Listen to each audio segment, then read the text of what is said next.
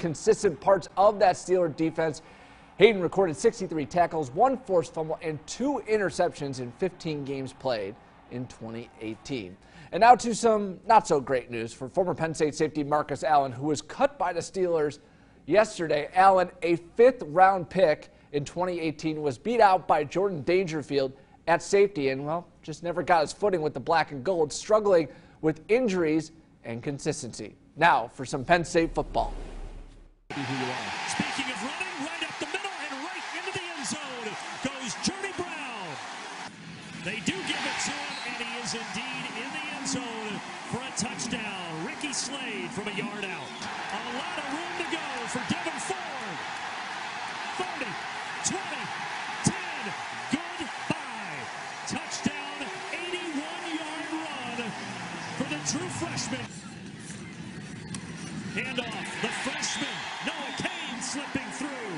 Having a bye and then into Big Ten play. How about Nick Eury? Did he get in? Yes.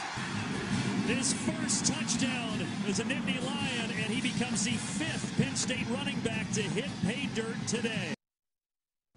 Well, there were a lot of milestones for Penn State yesterday. The most points scored since 1991, the longest touchdown run since Saquon Barkley in the Fiesta Bowl. But arguably the most impactful moment came in the final moments of the game. With the score 72-7 and Penn State emptying the bench, a 5'9", 219-pound running back named Nick Eury found his way into the game. Now keep in mind, he is like the 5th running back on the depth chart, but he would not be denied to get into the end zone. The 5th Penn State running back to score yesterday. And judging by the celebration, you could tell it was not only special for Eury, but the whole Penn State team.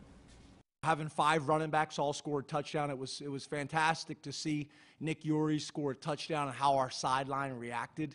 I was a little worried we were going to get penalties because guys were running on the field without helmets. I'm proud of Noah. I'm proud of Devin. Ricky and Jern got in the end zone too. So and Nick Eury. So it's like the whole backfield got in the end zone today. So I've never seen nothing like that before. So it's pretty amazing.